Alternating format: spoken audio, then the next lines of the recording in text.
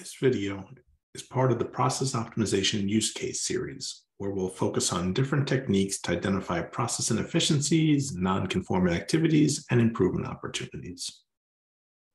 Most workflows provide the opportunity for employee, customer, citizen, business partner to reopen a piece of work after it has been closed if they're not satisfied with the response or if there's further action that's required.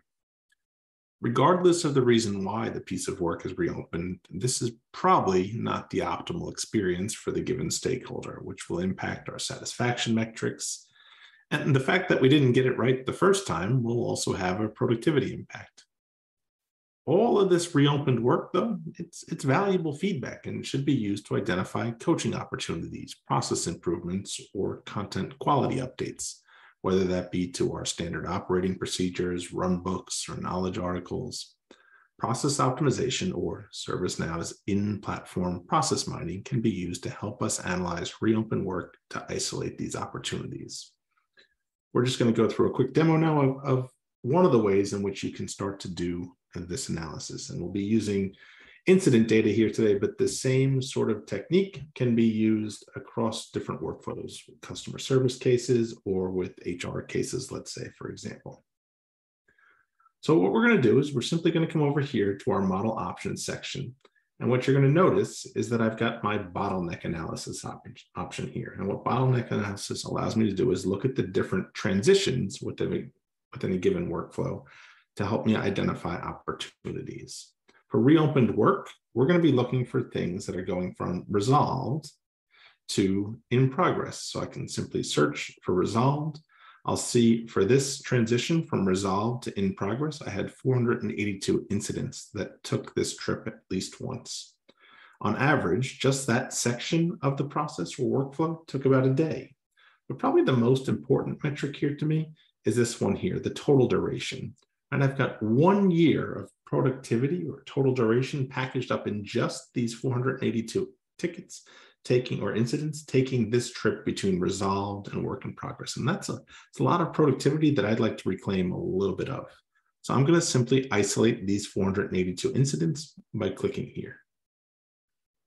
And this is going to narrow down my map, and I can start to see my 482 incidents that are going from resolved to in progress. If I wanted to do some additional analysis on this and just look at the total occurrences, unique occurrences, but specifically use the histogram to help me understand whether there's any outliers that are skewing these duration numbers in any way, shape, or form. In this case, there's not. I could do that just like this. The next piece here that I'm going to use my breakdowns to further narrow down this data. Now, one of the things that reopened work is good for is identifying training opportunities or coaching opportunities inside of the organization. So what I'm going to do here is I'm going to just say, hey, let's break this down, or these 482 incidents down, by the assignment group. And what I can see is that the majority of these, or a good portion of these reopened incidents, were worked by this Solana customer service support group, 200 out of the 482. So let's focus in on those. I can simply select this, hit apply. And then now that I've narrowed down the workflow, the incidents or reopened incidents to just those worked by the Solana customer service group, I can come back here to the map and do some more digging. Maybe I want to start looking at the unstructured data inside of these 200 tickets or 200 incidents. So I can use our cluster analysis capability to say, hey, let's look at what's going on here. And I can see that I have a large cluster of these incidents that look like hardware issues. And I can use that category. 62% of them are hardware issues that are coming in. So I might have an opportunity there. And then I can see I have another cluster of things that are focused on account access issues that have been reported. So again, using the unstructured data to help me narrow things down a little bit further, that's one way that we can start digging into the data. The other way that we could dig into the data is to come here and get to the records themselves. Again, one of the biggest value adds of being in the platform is be able to get down to the detailed records themselves. So in a single click, I can get to a list of those 200 incidents, but then I can use standard platform capability to take these 200 incidents in this list and turn them into an interactive dashboard to help me further identify opportunities to improve.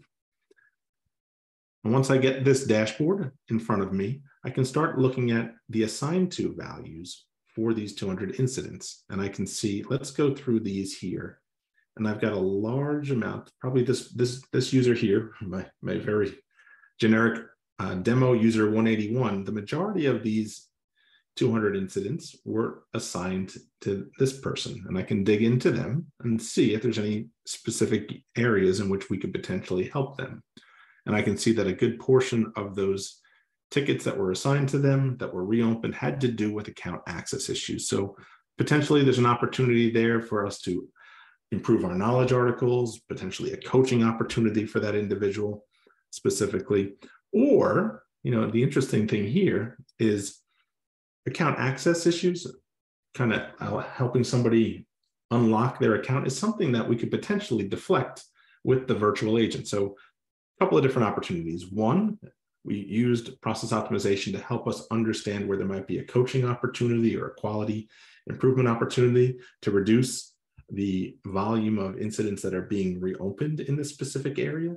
But it's also an opportunity for us potentially to provide a self-service option to completely deflect the incidents in the first place. So again, just another way in which we can use process optimization to help us identify inefficiencies and improvement opportunities in our organization. Appreciate your time. Happy mining.